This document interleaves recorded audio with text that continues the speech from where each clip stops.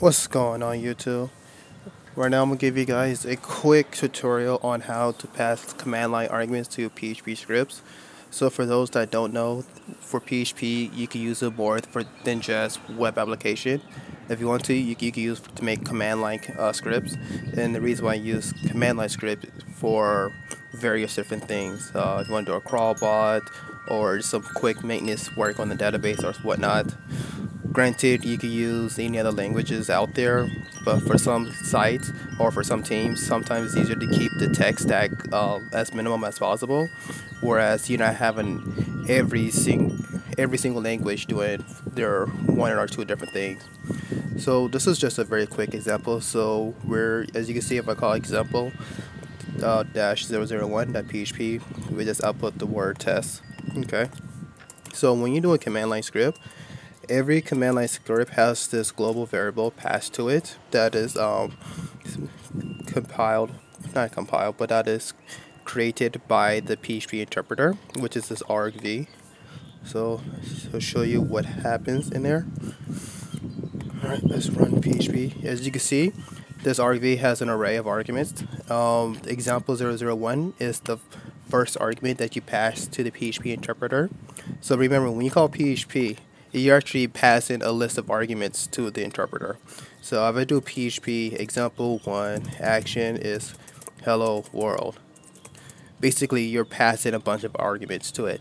Granted, you have to build in the capability to do something with whatever you pass to it. But this is what you see. So I can say in here, I don't want to kill everything. So let's do action is equal to argv1, right? If action equal to 1, echo hello world. Just that at the end. Else echo goodbye. There we go. Echo PHP EOL.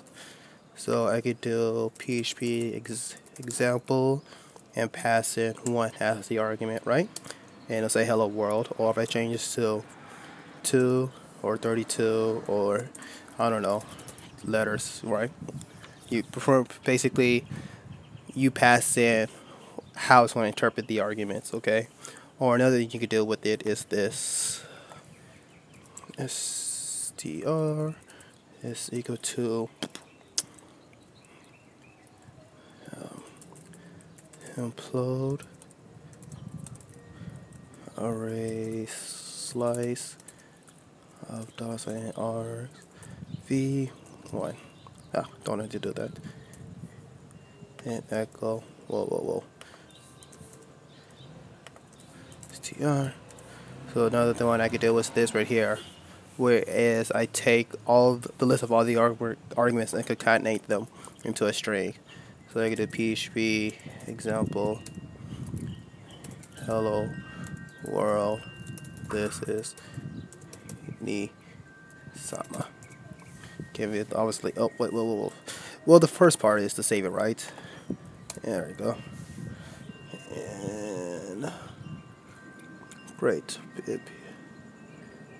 And another thing is to make sure your spelling is correct too. Always make sure your spelling is correct before you execute anything in PHP. Otherwise, you get a very embarrassing warning message or some kind of undefined variable. Okay, and that's kind of it. That's kind of an example of how the PHP script could work in a nutshell. I'm gonna upload another example sometime later, I don't know when, of actually some more complex scripts you could run. Alright, until next time, thanks for watching.